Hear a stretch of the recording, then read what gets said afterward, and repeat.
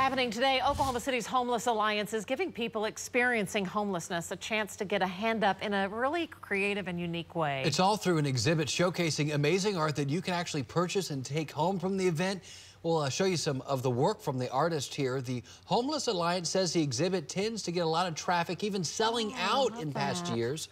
Artists do receive 80% of the profits, with the remaining 20% going towards the cost of supplies. But beyond the dollars, this opens a window to share the unique story behind their art.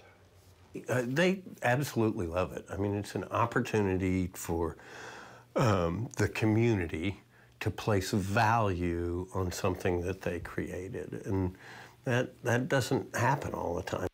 Beautiful work there. Yeah, you can visit the artist and maybe even pick up a piece or two from 11 a.m. to 6 p.m. today. That's in the lobby of the Oklahoma City Homeless Alliance building.